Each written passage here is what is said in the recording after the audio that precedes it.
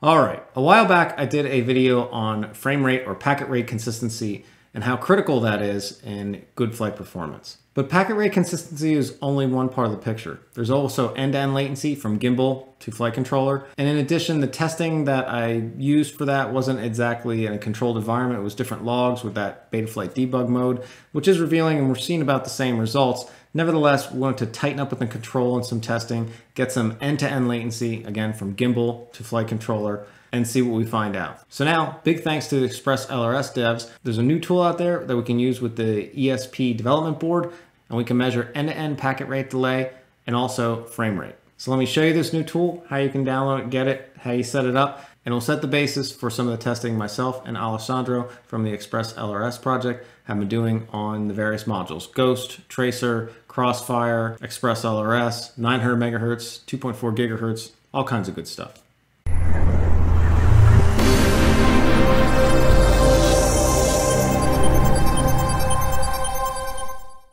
So to find this open source, if you just go to Google and type in Express LRS, you can go down here and hit on the Express LRS project. That will take you to the Express LRS repo, but we actually want to get out of this repository and go in just to everything that's under Express LRS. And you can see under here, this is RC Latency Tester. And this would be the code right here, which we can download. This is my garbage drawing of the wiring diagram, trying to figure it out. But essentially, let's just take a look at this garbage drawing. Nevertheless, it conveys what we need to do. So with this, there's a couple things you need to wire up. The first thing we're going to look at is taking it from the D0 pin of the ESP development board, which if you don't know what that looks like, this is an ESP development board. It's actually what is used in the back of all the Express LRS things. And you can see it's just a pretty straightforward board. If you actually look at the Express LRS chipset, so this is an Express LRS receiver or transmitter, you can see the similarities. It's actually the same board that's used in the back of that without the glare from my lamp here. But so we're going to use that board, and you can use this for all kinds of projects. Pavel Mikulski is using the ESP boards. It's a really versatile board. So we're going to go from that, again, that D0 pin right here. And if we look on my drawing here, we're going to take that and we're going to wire it straight into the circuit board of the transmitter. So for that, you want to splice into the throttle wire. So in the transmitter, I don't have it taken apart, but you would just open up your transmitter here. There's a voltage, a ground, and a signal wire coming from each gimbal. There's actually two of them. One is for this movement, and then another one for this movement as well. So you would splice into the one that is for the throttle and take that signal. And what I have here is that when you just plug in this head jack, that it actually is getting the throttle from this cable now. So it's taking it from this cable directly in to the circuit board on the transmitter. And when the cable is unplugged, now it's getting the throttle right from the transmitter itself. So this is a 3mm headphone jack. Makes a connection one way, then makes a connection the other way when you plug it in, or versus not being plugged in. You want to do the same thing for the ground. So you want to take some ground on the circuit board for the transmitter, and you want to bring that back just so you have a common ground across the test. So that is going to be feeding a pulse to the throttle, and then that's going to obviously get transmitted over to the receiver here. The receiver, it's pretty straightforward. You're going to have a ground 5-volt source, and then we're going to read when that signal comes in on the D7 pin, and then this USB is connected to your PC to monitor it. As of right now, you can test any of the protocols for Crossfire, Ghost. Alessandro is working to get S-Bus. Hopefully he has that done this week, and we can test S-Bus because there's a lot of things that use S-Bus. And yeah, it's pretty straightforward. This would be the output data you would get. So this would be the sample. It sends 500 samples. Obviously, this is open source. You can just edit. You can send millions of samples if you want. And this is going to be the end-to-end latency. It's measured in microseconds.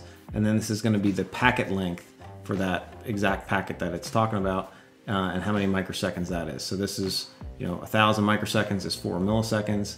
This is 4.39 milliseconds end to end. You can see this packet was 8.174 milliseconds end to end, and that the frame or the packet length itself was 4.011 milliseconds. So you can see that coming down through here. Imagine that for 500 samples. To get this downloaded, you would just come to the repo itself, go under code, and then copy this link. So just gonna go ahead and copy that link. The next program you'd want to have installed is Get Desktop, at least that's what I use. You can do this multiple ways, but this is my dummy numb approach. I'm sure the computer programming guys, well, I do some programming code too. This is the approach I use. I'm sure there's probably more efficient ways. But I like to use GitHub Desktop. It's pretty straightforward. You just Google GitHub Desktop and download this program. In here, you would just go under Clone Repository, go under URL, paste that, and then give this a location. So you'd probably want to have this as, you know, something like Express, I don't know, test. I'll just give it a different name here just for now. And, you know, put it some location on your computer. They usually recommend, if you're running Docker or other things, mostly a Betaflight thing, you'd want to have this under your user directory for a Windows system.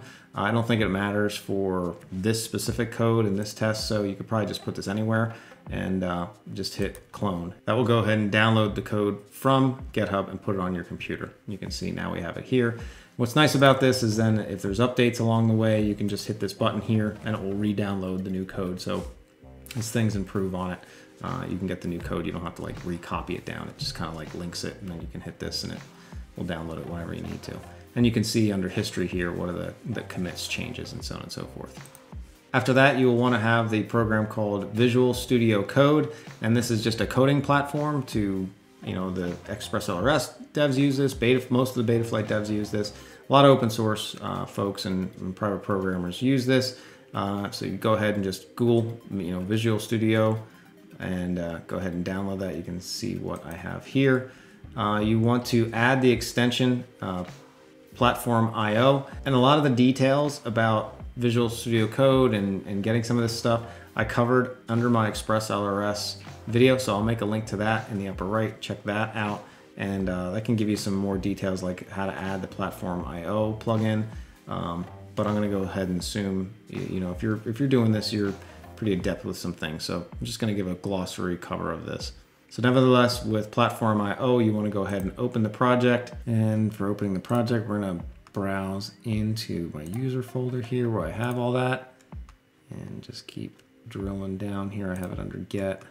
And then I have mine under ExpressLRS, so I'll just click under there, hit the code test, and then from here, just hit Open once you're on the RC latency tester directory. That will open that up, and here's all the code. There's a couple protocols that you can run. Again, Ghost, Crossfire, SBus once that's available, and the SRXL2. So that's under the main CPI right here. So if you want to, you know, do Ghost, you would just comment Crossfire out and you know, add in Ghost, and that will activate that.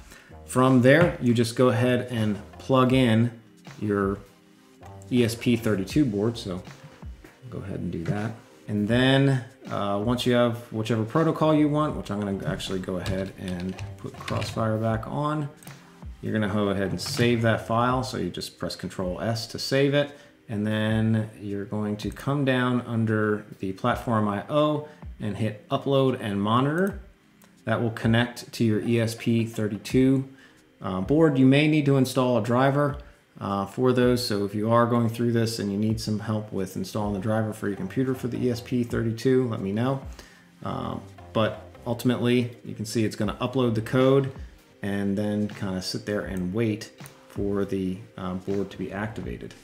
Now the final step is I'm going to take my transmitter, I'm going to plug in my one connection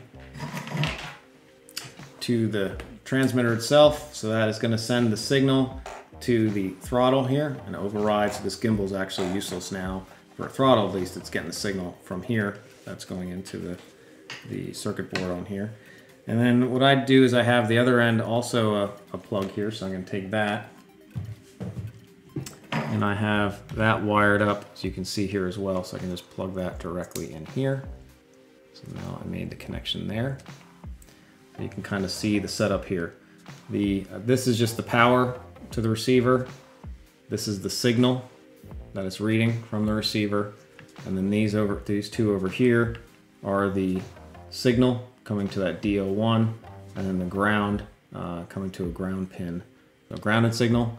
The signal is going to the transmitter. The ground is just grounding the transmitter to be the common ground with this circuit board, which is then also the common ground to the receiver here, which has 5-volt power, ground, and then the signal wire here. So that's a little janky setup there, but hey, it works.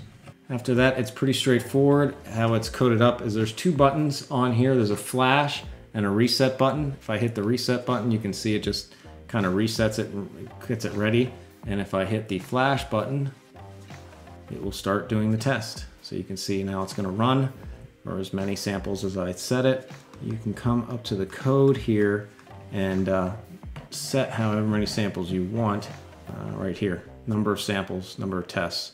So I could add another 0 if I wanted to, and hit save, and then hit re-upload and monitor, and then it would put in the new code compiled into the ESP32 board and run 5,000 tests, which you can see would take quite a bit of time. I want you to see as this is running what it is doing. It's sending like a signal, and they're about, I don't know, half a second apart. Yeah, half, maybe a quarter second apart. I'd have to look. It's in the code somewhere. But it's sending a signal. It's not, you know, sending the signals as fast as it can. Obviously, a barrage of signals would just, you could do 500 signals no time flat. But it's sending a pulse. It's waiting. It's sending another pulse. It's waiting. So it's doing them kind of as a deliberate packet. You know, packet, packet, packet, packet, packet, and then it's measuring the difference in time it takes for it to get from the transmitter over the air into the receiver, and then how long does it take before it detected that. Once it is all done, you will see this down here. You'll see the actual average, but ultimately you can grab this data and just bring it up to the top here, kind of select all that, and you can Control C to grab that. You can't right click on it, it will deselect it. Then just bring that into Notepad, of course, so I can paste that in Notepad. And then save that Notepad file, and then you can open that with Excel, comma delineated, and then it will put it into 3 columns, and then once you're in Excel, you can graph it and do all kinds of stuff.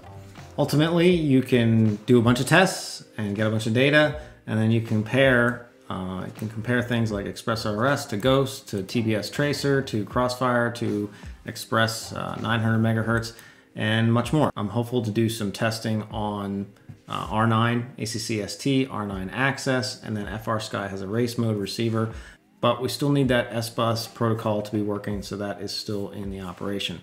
Ultimately, I'm going to do a video on reviewing all this data. I'd like to see if we can get the S-Bus stuff in there in the meantime, but I wanted to put together this video so you understand the testing procedures, the protocol, what's doing, and also you can run the tests yourself. That ESP board is, I think, like 10 bucks. It's not expensive. I showed the wiring. You can just buy a receiver, transmitter, wire it all up, and run the test. More importantly, if you're interested in contributing to this latency tester code and kind of adding to it, adding more protocols to it, because there's a lot more out there. There's Futaba, there's Spectrum protocols, all kinds of stuff.